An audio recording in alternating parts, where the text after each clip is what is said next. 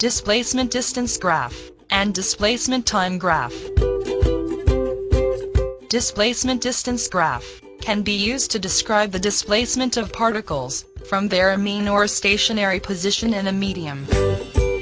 The displacement in y-axis shows how far each particle has moved from the middle line or mean position. Displacement is positive when a sign is above the mean position, and negative when it is below the mean position. Each particle is plotted along the x-axis. Amplitude of a wave is the maximum displacement of a medium particle from its mean position. The height of a crest, or the depth of a through, equals the amplitude of the wave. Wavelength is the distance between two successive crests, or two successive through on a wave. The distance between 2 points of the same phase also equals the wavelength. Displacement time graph can be deduced from the oscillation of a loaded spring about its mean position O.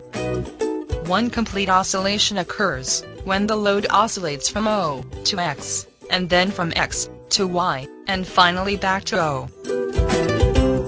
Frequency is the number of complete oscillation per second made by a source that generated waves. The number of complete waves passing through a certain point in 1 second also equals the frequency. The SI unit for frequency is Hertz. 1 Hertz is defined as one complete oscillation cycle made by a particle in 1 second. Period T is the time taken by a particle to make one complete oscillation. Normally, the period T is measured from the time between two successive crests, or two successive throughs. The following is the relationship between T and F. Wave speed v is the distance traveled by a wave in 1 second, in the direction of propagation.